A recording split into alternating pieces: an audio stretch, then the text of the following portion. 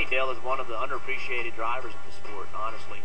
If you look at the number of wins he's had, championship, poles, all those kind of things, when you hear, when somebody says, who are the best 20 drivers, you never hear his name, and I don't think that's fair. Obviously an excellent race car driver. He's a champion of champions and very first-class individual, even though he spun me out here on purpose.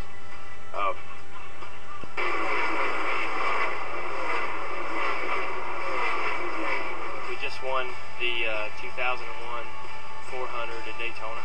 I won, and we were standing down in the motorhome lot. It was about 1 or 2 in the morning.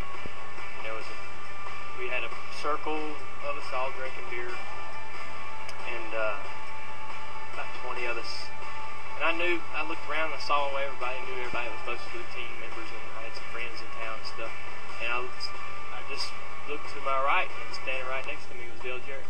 And I said, "What are you still doing here?" "Well, I'm just on the way home." He said, "I wouldn't miss this."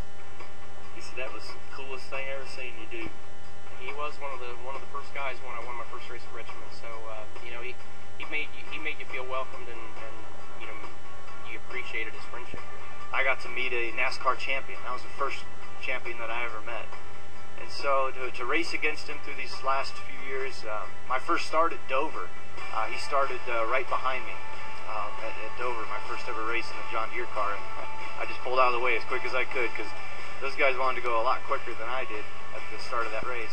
When Dale Jarrett spoke about something, everybody listened and took to heart what he said. So, he's always had that smile on his face. He's got that famous DJ smile, and I just think he was a great champion. He was a great winner. He was a great ambassador for this sport.